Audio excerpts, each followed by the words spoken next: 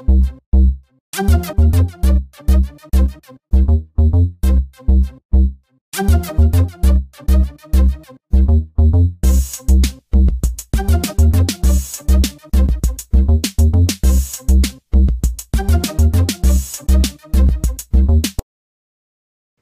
I'm going to be showing you how to add background music to Camtasia Studio 7 or 6.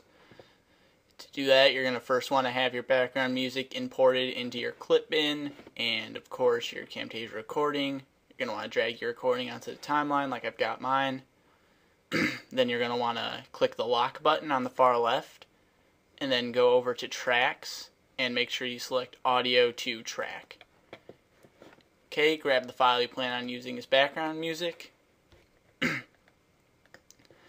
And I've got a little bit extra here, so I'm going to want to select all the extra that goes past my recording and delete it. Now, you're not done yet. The main problem is your background music is almost always going to be louder than your speaking voice, and you want it to be the opposite of that.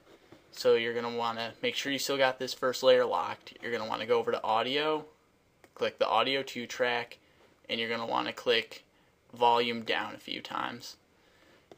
You can give it a listen, make sure it sounds right, and adjust accordingly.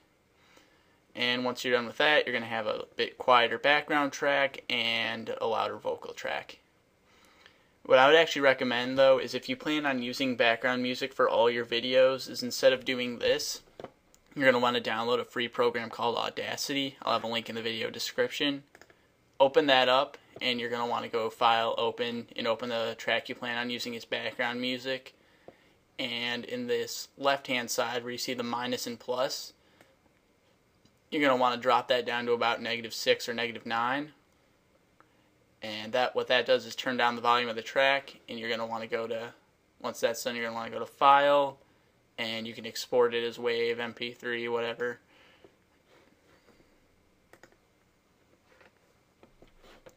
And there you go. You got your quieted background music ready to be dropped into Camtasia, and it's good to go. I'll have a link in the video description to where you can download some good background music, as well as a link to a video that has background music in it as an example of what it will sound like. If you like these video tutorials, please subscribe to my channel. You can follow me on Twitter, and thank you for watching.